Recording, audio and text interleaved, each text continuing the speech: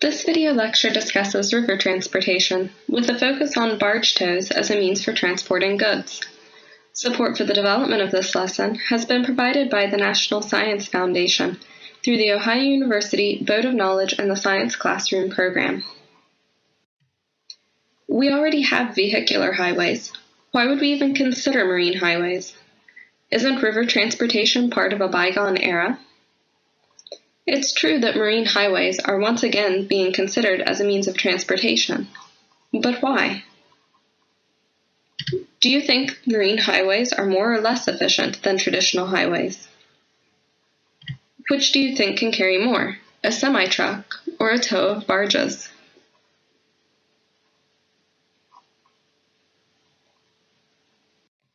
Marine highways are far more efficient than traditional highways. A single barge can carry the equivalent of 70 trucks, which means a typical 15-barge tow is capable of hauling as much as 1,050 semi-trucks can carry.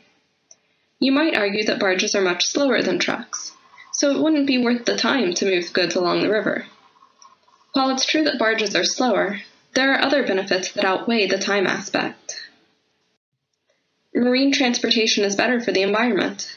It results in fewer hazardous spills than truck transportation, can achieve almost 4 times more ton-miles per gallon of fuel, and reduces carbon dioxide emissions by almost 73% compared to trucks. Marine transportation is also a safer means of transporting goods. Only one river transportation-related fatality is reported for every 155 truck transportation-related fatalities. Marine transportation also has the added benefit of reducing traffic congestion on highways. Marine transportation is one of the earliest modes of transportation, predating both the invention of the wheel and taming of horses. Over the centuries, marine transportation has evolved immensely, beginning with the earliest rafts, hollowed-out log canoes, and skin-on-frame boats, before more sophisticated designs were developed.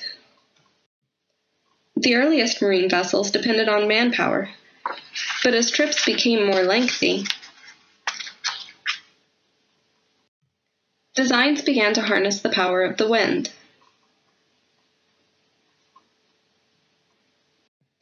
Finally, in 1807, a new form of marine transportation emerged, the steamboat. Harnessing mechanized power, Robert Fulton designed a steam-powered boat that was able to cover the 150-mile distance from New York City to Albany in just 32 hours. This invention revolutionized marine transportation into an era of barges, steamships, ocean liners, and stern-wheelers.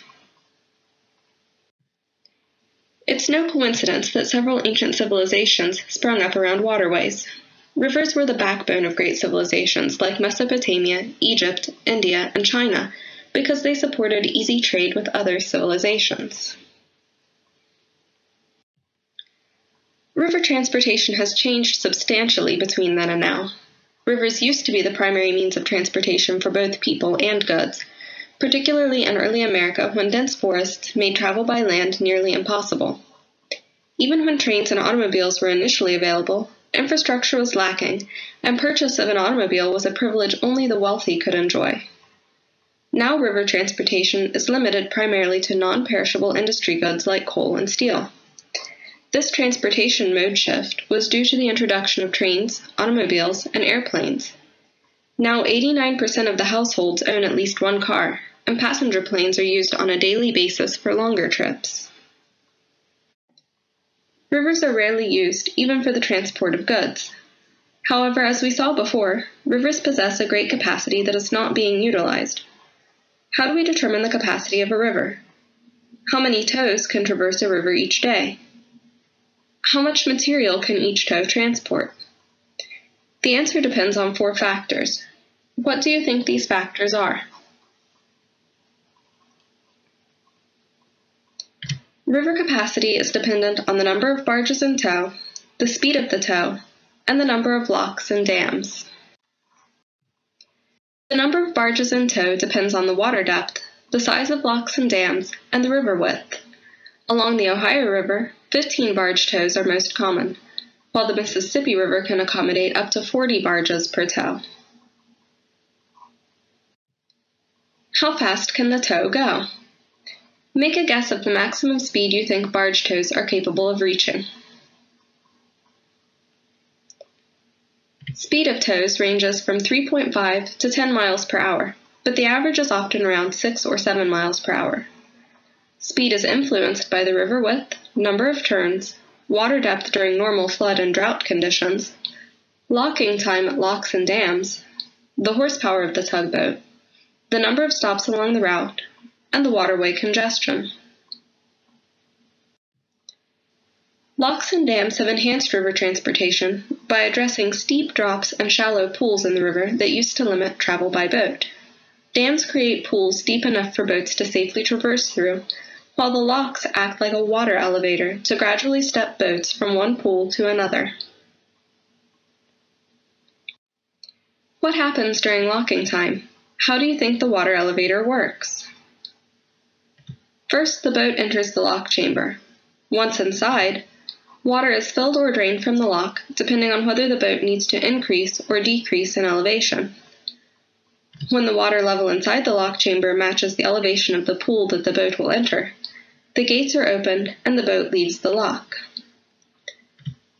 Notice that in the schematic, the lock chamber is gravity-fed and does not require any pumps to fill or drain the water.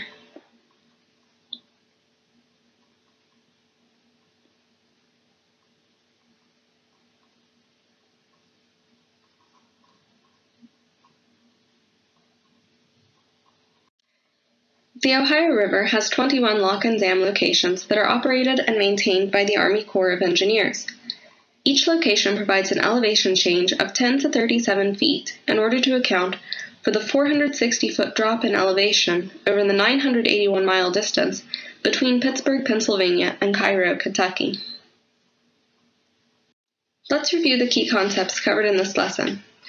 Take a few minutes to try to answer these questions before continuing the video to the solutions.